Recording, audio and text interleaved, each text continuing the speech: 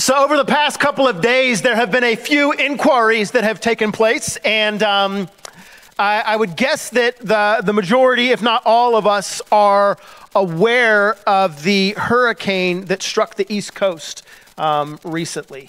And when moments like that happen and you see the videos and you see the news on everything and you see the devastation, at least for me and probably for you as well, you ask, what can we do to be a part of what's happening there?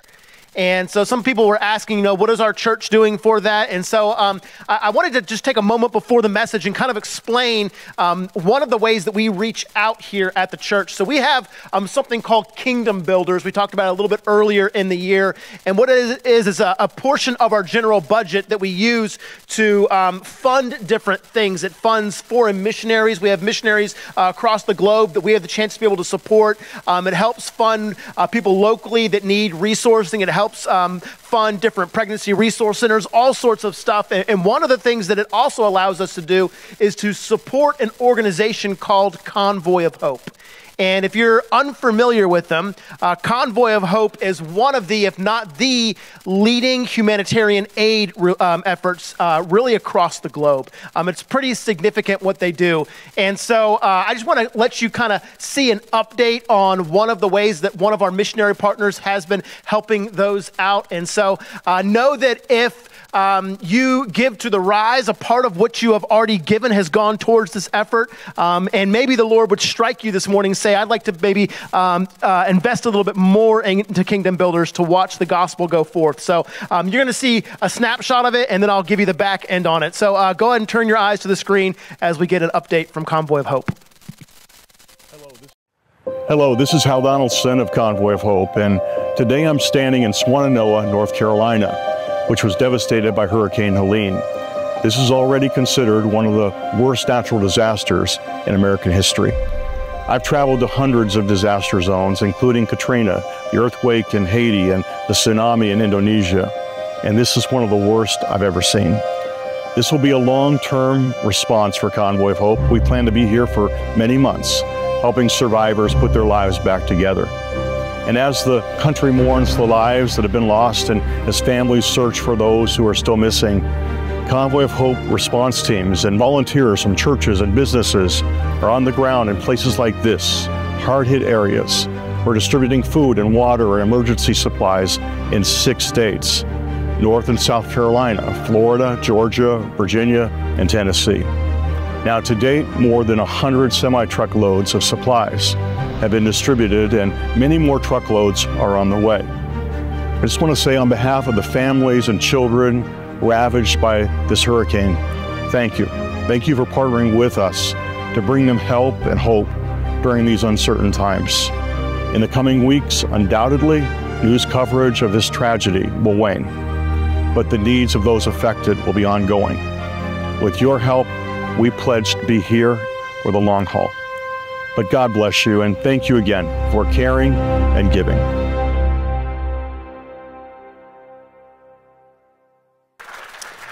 While God is not the author of destruction like that, my Bible says he works all things together for the good of those who love him. So even in disaster, God can bring something beautiful out of it. So that's a freebie right there. That's not the sermon. If you got your Bibles with you, open up to the book of Romans chapter 13. If you're new with us, we've been going verse by verse through the book of Romans for gosh, I feel like ever. It's just been going on. And it's been really, really good, us diving into it. And if you were with us last week, we ruffled some feathers. So actually in the middle of the message last week, we had people walk out.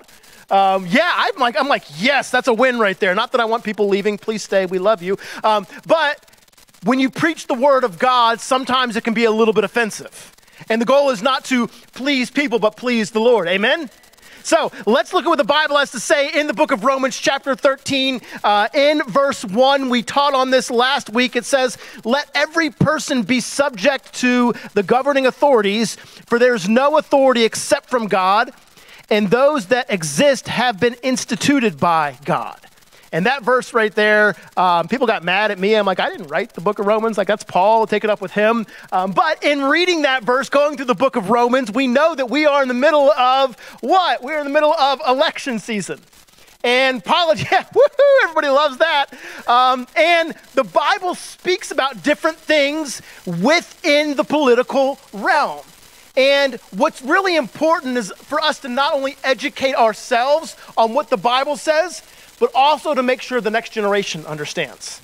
Like I'm looking right here, we're now 3 rows deep in teenagers over here, which I think is pretty cool. Rise Kids is packed out with, you guys get a round of applause. I don't get nothing. You guys get all the love over there. We got Rise Kids back there, just, babies, toddlers, elementary schoolers doing church on the other side of the school. And we have this privilege of not only educating ourselves, but passing it on to the next generation. Because within the local education system and media, how many of you know they're not necessarily getting the full truth on things?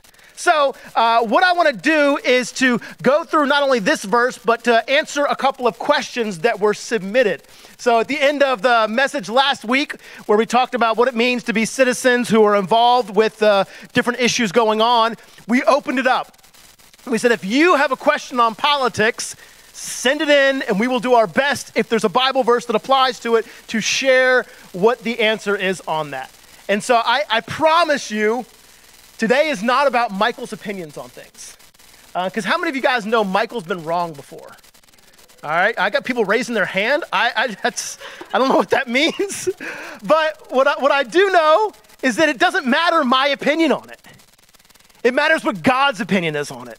Because I want to submit everything in my life to the Lord, and you should submit everything in your life to the Lord, and we'll let the Word of God speak to it, because the Word of God is the authority, not man. Amen? So when we read this passage right here, we read that every single one of us should subject ourselves, or we could also use the word submit ourselves, to governing authorities. And that was the one that some people got frustrated about. And so let me give a little bit of context to that. That doesn't mean lie down and let the government walk all over you. It does not mean that at all. Like, if you look at Jesus, Jesus was a wild dude. There was a moment in the church, or it was in the temple back then, where they were doing some money laundering and doing some different things that weren't right. And Jesus comes in and has a bullwhip and starts whipping it around and literally flipping tables over. And I thought about for a second as an illustration to flip this table over and for you guys to be like, whoa, this is crazy, what's happening? But I figured I could just tell you, and that way we don't have to buy a new table. So imagine that I did this and you're all shocked, because that's how Jesus was. Jesus called a spade a spade. There's even a moment where he's under trial, and the guy who's doing the trial is like, you realize I can put you to death. And Jesus is like, you realize the only reason you can do that is because my Father gave you the authority. And it's like, whoa, like he's dropping some nuggets right there that really, really put into perspective that he wouldn't just lie down with things. So what we have the chance to do as believers in 2024 is we know that we are to follow the rules of the land. If you go 95 miles an hour in a 60, like I was talking with somebody a little bit earlier today, you're going to find a Henrico officer that will pull you over. And if you say, I love Jesus, they'll say, great, here's your ticket. Because the rules apply. Now, there are times and there are moments in history where the rules of the government go against Scripture, and at that point you say, God is my ultimate authority. I'm going to follow him before the local law. But outside of those extreme scenarios, we are to be people that function well within society.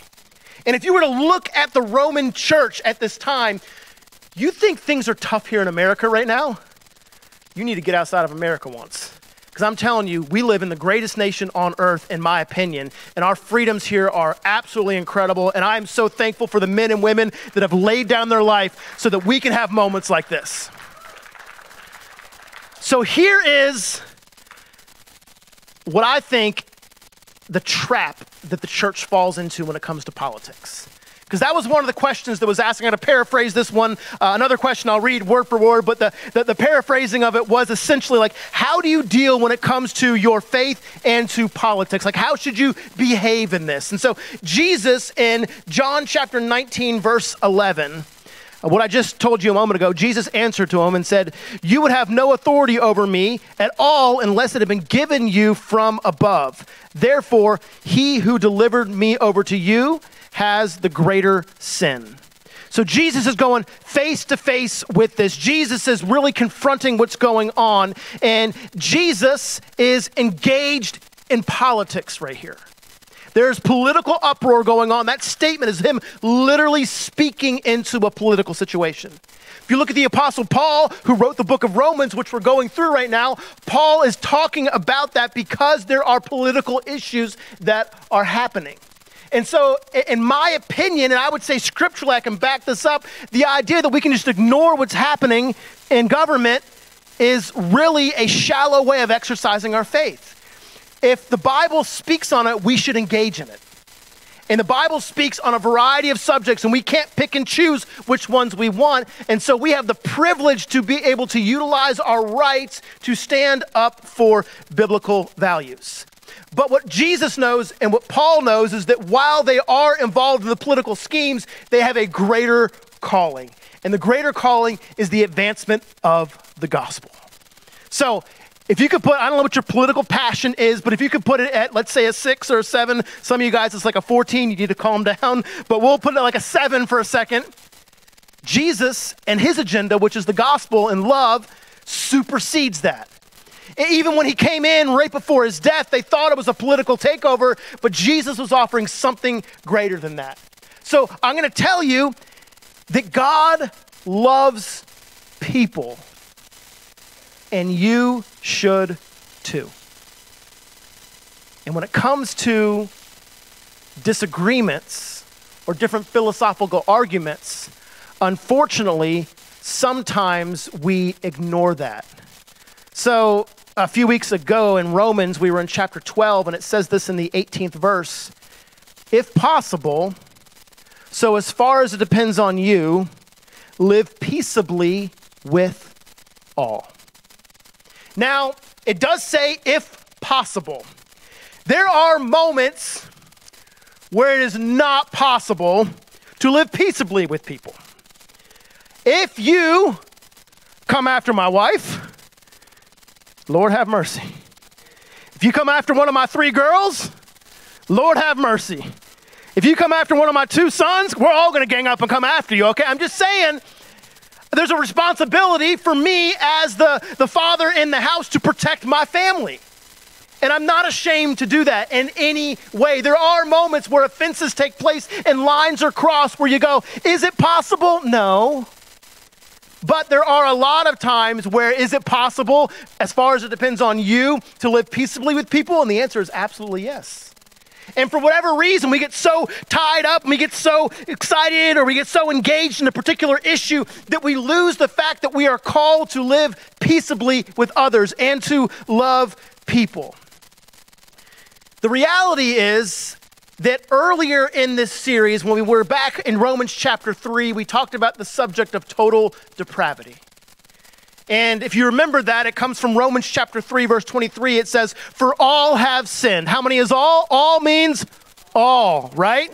So that's all of us, all of humanity, every single person that's ever existed, with the exception of Jesus, has fallen short of the glory of God. So now we have this conundrum. We have us who are called to love, us who are called to live peaceably, yet in this world, there are all sorts of people that are a hot mess and making bad choices.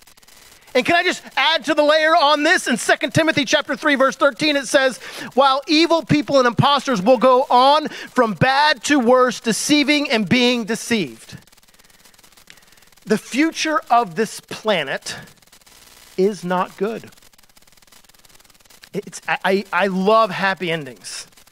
They're so good. The worst is when you get a movie that ends bad. You ever seen one of those before where you're like, what were you thinking, writer? You could have turned this around and you just decided to be a jerk and ruin it for all of us. Like, I would love to throw the happy ending on earth, but the truth is that our world is continually spiraling downwards into more and more carnal nature. Now, in the end, we do know that Jesus comes back in victory, and he comes back and he literally eliminates the entire world and makes a new heaven and a new earth, and that's paradise. But until that day, things are going to get tough. And when things get tough, it's the chance for the church to be able to stand up and really put an exclamation point on what they believe. And unfortunately, as the world goes down, it sometimes takes believers with it. Where we're called to love, and the world is beginning to hate, and we begin to take on the identity of the world and hate people rather than us encouraging the world to embrace the cloak of love. And so if you could take a look at what you're screaming for, are you screaming for love or are you screaming for hate? And political season will really ramp that up. In the book of John, chapter 15, verse 18 through 19, it says, if the world hates you, know that it has hated me before it hated you. If you were of the world, then the world would love you as its own. But because you are not of the world, but I chose you out of the world, therefore the world hates you. And so as our world continues on, Christian values are going to line up with the world hating us more than embracing us. And that's just a reality that Jesus promises right here. And that can be very, very difficult, but we need to have the courage, and I would say almost the audacity to be able to speak up and say, this is what Scripture says on particular issues. We should not conform ourselves to the world, but rather let the Word transform our minds and therefore conform to the ways of Christ. So the devil's trap is Ephesians 6:12. For we do not wrestle against flesh and blood, but against the rulers, against the authorities, against the cosmic powers over this present darkness, against the spiritual forces in the heavenly places. That's where the battle is. The battle, is it physical or spiritual? The battle is spiritual. Everything is rooted in the spirit. Spiritual wrestle is where the actual battle happens, yet we tend to take our battle and make it physical. The way that we're going to get out of this issue is we're going to fight for it physically. The way that we're going to do this is we're going to try to manipulate the story on something rather than actually taking time and fighting it in the spiritual way. Do you spend more time proclaiming your opinion or going to the Lord in prayer? Do you spend more time researching the political issues from a right side or a left side, or do you spend more time seeing what God's word has to say about it? Because I want to find myself rooted in God's word, not on what the world says. Because I'm first and foremost a citizen of heaven, and secondarily a resident here in the state of Virginia. Am I speaking truth right now? Are you guys all right with this? It's quiet. I'm trying to find out if you all going to leave or you're going to come back for more. In John 13, it says this, by this all people will know that you are my disciples if you have what for one another? If you have love. Love is the way that we do life. Love is the ultimate authority. In 1 John 4:20, it says, if anyone says, I love God and hates his brother, he is a liar. For he who does not love him does not love his brother, whom he has not, I'm going to try that one again.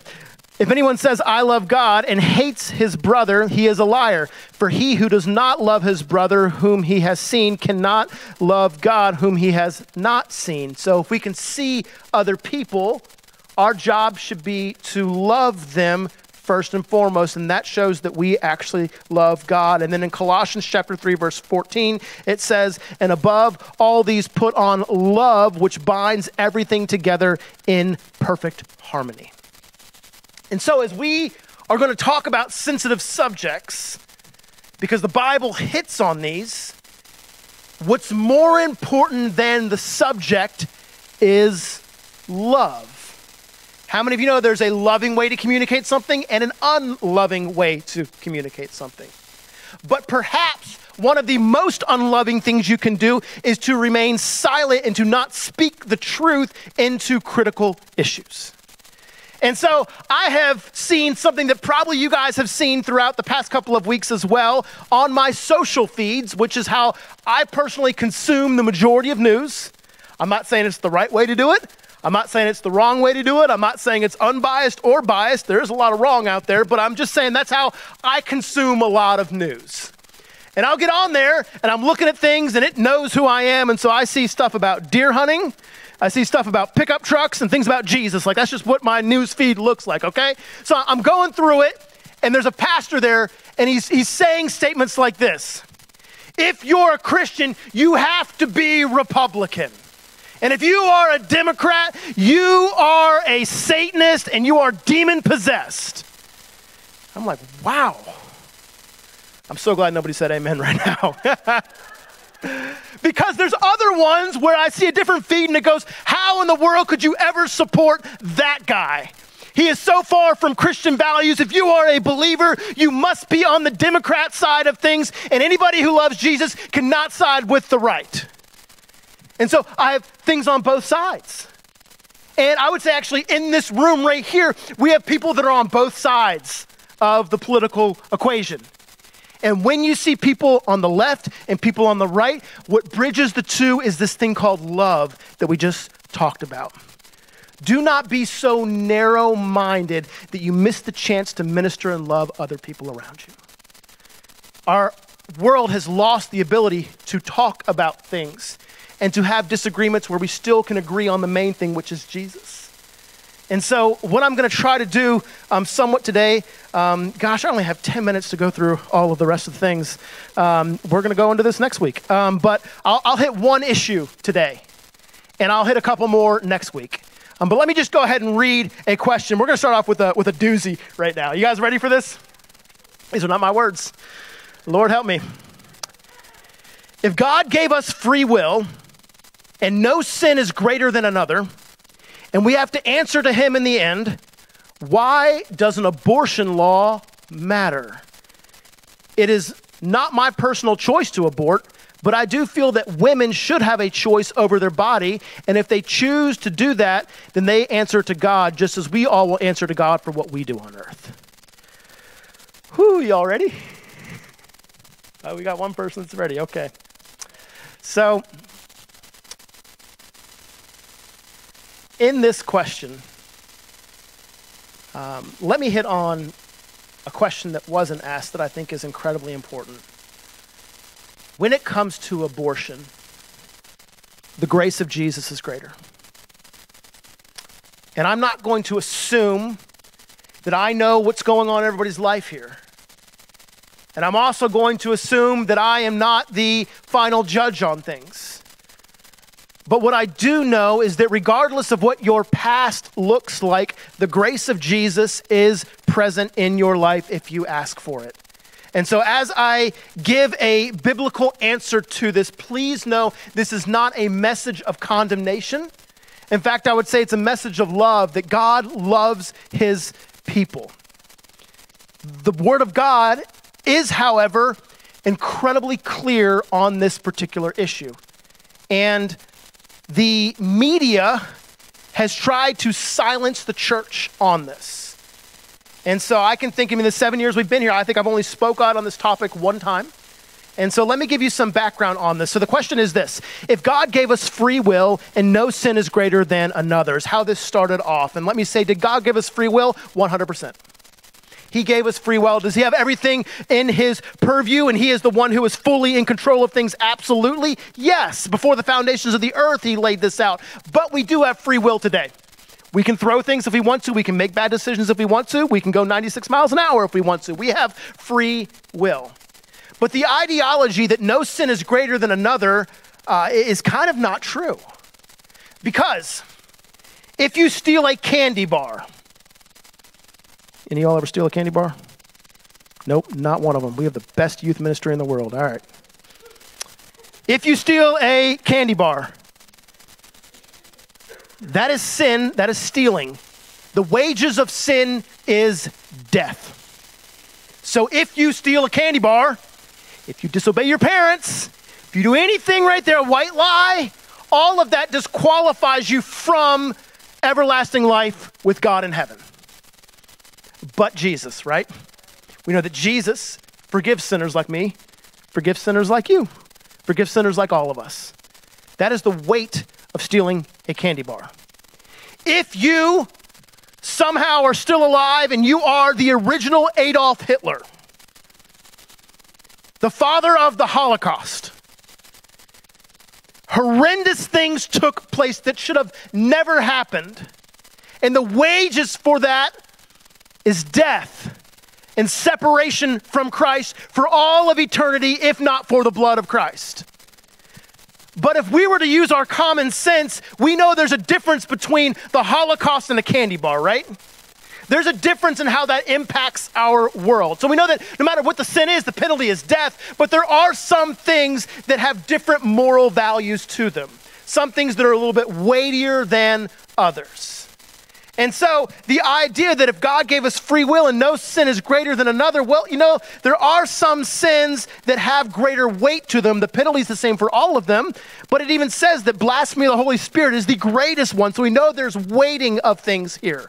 So I'm going to say that not all sin is equal. All of it disqualifies you from heaven, but there are ones such as the 10 Commandments that give you an idea of certain things that have greater weight. So when it talks about the fact that you should not murder, that is a big, big deal. In Luke chapter 1, in the 41st verse through verse 44, I believe you see the greatest argument for where life begins. We could take some Old Testament passages and we could argue on those, but this one right here is, for me, one of the things that's formed my particular view on this subject. It says this in the 41st verse. And when Elizabeth heard the greeting of Mary, the baby leapt in her womb. And Elizabeth was filled with the Holy Spirit. She exclaimed with a loud cry, "Blessed are you among women, and blessed is the fruit of your womb. And why is this granted to me, that the mother of my Lord should come to me? For behold, when the sound of your greeting came to my ears, the baby in my womb leaped for joy." So if you don't know the background of this, let me give you the background of this. There is a person named Elizabeth. She is pregnant with a son who is going to be named John. Specifically, John the Baptist is who this is. He is going to be the one who baptizes Jesus. And so John has been prophesied. There was a moment with John's dad where it was your wife is going to have a son and you're going to name him John. And you can't speak until all this takes place. And so this is in motion. There is a baby in the womb who's named and has a destiny. Not only is this baby named and has a destiny, but we know that while this baby is still in the womb, when a physical and spiritual presence shows up, there is a physical and spiritual manifestation that takes place. So there's a baby in the womb, it hears the voice of Mary, and it leaps. There is a baby in the womb, and the Holy Spirit comes and falls in that moment.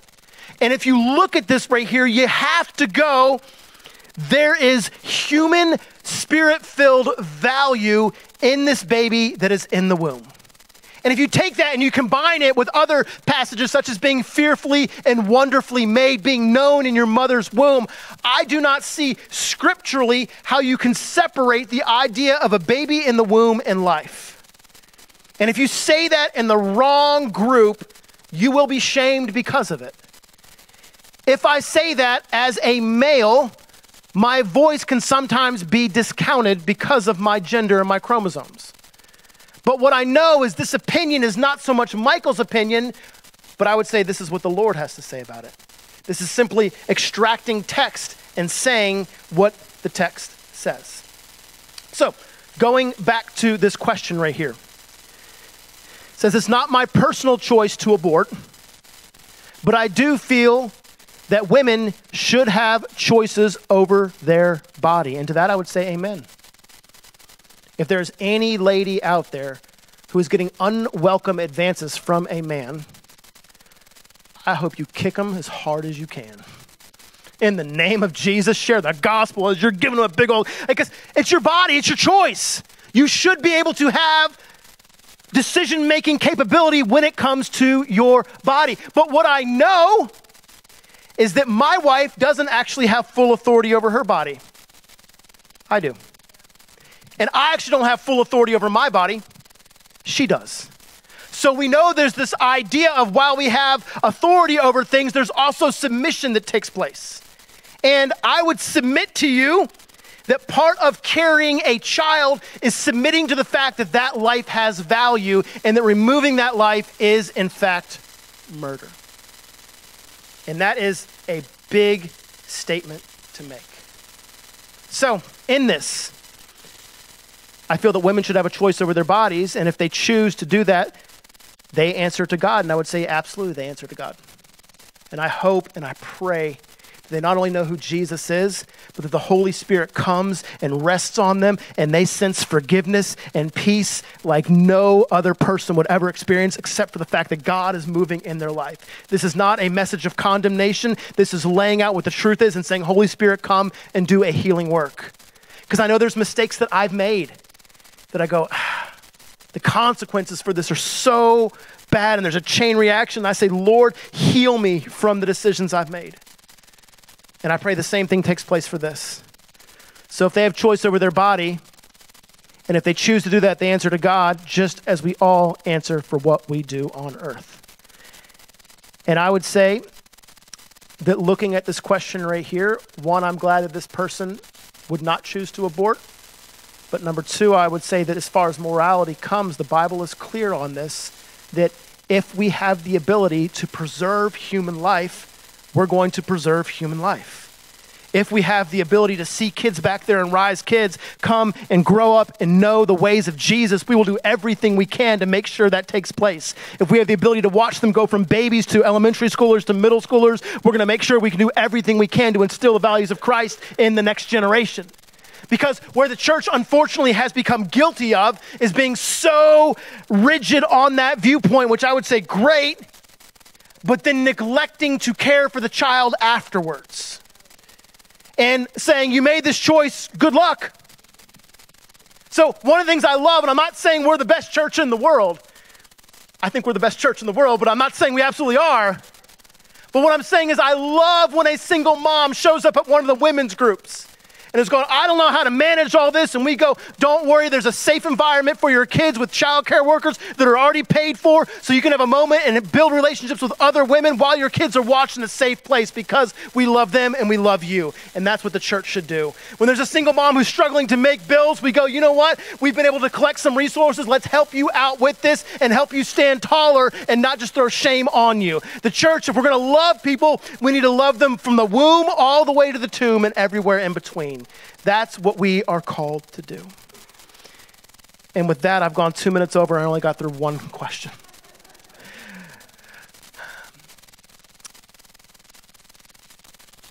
The more you go through some of the ones that are out there, you're going to see that there's a kind of a split on this. And so I'm not going to just pick right issues. I'm not going to just pick left issues. I want to try to give a balanced viewpoint on this. And then when you get the tools, you can say, where do I see the most importance with these things? There's a reason why if you go on most political websites, you will see the sanctity of life as the number one at the top. And that is because Jesus did what? Jesus came and died so that you may have life and have life abundantly. And so my bigger question than what your view is on abortion, or what your view is on loving people, or what your view is on politics, or what your view is on Romans, is where do you stand with this knowledge of Jesus Christ? Because that's the big picture right there. People have been debating about this subject for years, and they're going to keep on debating about it for years. Solomon, the wisest man who ever walked this earth, said, nothing is new under the sun. These issues are going to keep coming up, but the one thing that we really need to evaluate is, where do you stand when it comes to your relationship with Jesus? We know from Romans chapter 3 that every single one of us have sinned and every single one of us have fallen short of the glory of God, thus creating a separation between us and Jesus. The good news is that Jesus came, lived, and died, that if you would trust in him, your sins would be forgiven and you would have the promise of everlasting life. Have you trusted in Jesus? Have you trusted in Jesus? I look at my kids. Some of them have accepted Jesus Christ as their Lord and Savior.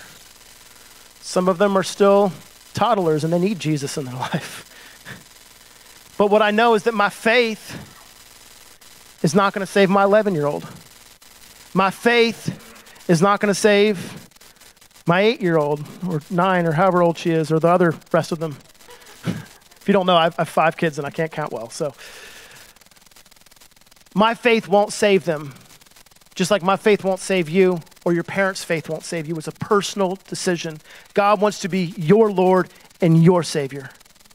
The book of Romans said that if you will confess with your mouth that Jesus is Lord and believe in your heart that God raised him from the dead, you will be saved.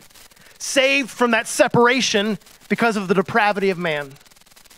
And so as the worship team's coming back up, I want to ask if you bow your heads for a moment. We hit a heavy, heavy subject this morning.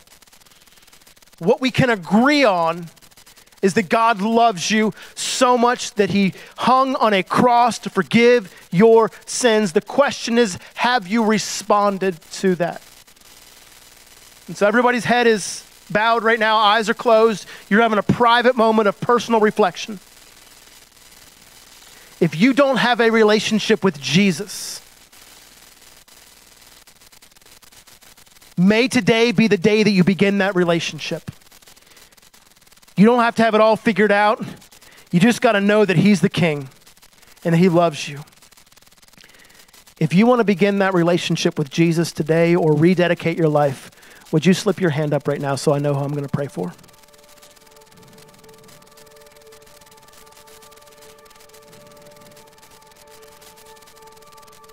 Thank you. Put your hand down. Anybody else? If you want to rededicate your life to Jesus or begin a relationship with him.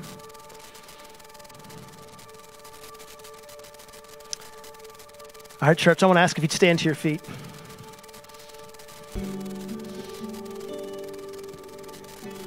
Can I tell you what is not a fun thing to do? Preach on politics. Can I tell you what's a really fun thing? When you preach on politics and somebody gets saved. There were hands that went up in this room, people who are not sure where they stand with their relationship with Jesus, and we're going to pray in a moment. And if you believe in your heart that Jesus not only came, but he died and he rose again for your sins, you will be saved. You will cross over from death to life. You are what the Bible says, a new creation in him, a born-again believer. And when that happens here in this church, we celebrate it. Because the Bible says that in heaven there's a celebration going on, so we're going to celebrate down here, amen? And we don't want anybody to pray alone because this thing is church family. And so I'm going to lead us in prayer right now. And if you're praying this for the first time, this is a big day for you. Church, would you pray with me? Father God, I thank you for Jesus. I thank you for Jesus. I thank you for his life. I thank you for his life, his death, and his resurrection. Jesus, I know I've made mistakes. Jesus, I know I've made mistakes. I know I have sin in my life. I know I have sin in my life. I turn away from my sin. I turn away from my sin. And I turn toward you. And I turn toward you. Jesus, be my Lord. Jesus, be my Lord. And Jesus, be my Savior. Jesus, be my Savior. I promise today to follow you. And it's in Jesus' name I pray. Amen. Amen. Somebody just crossed over from death to life. Can we give God some praise in this place?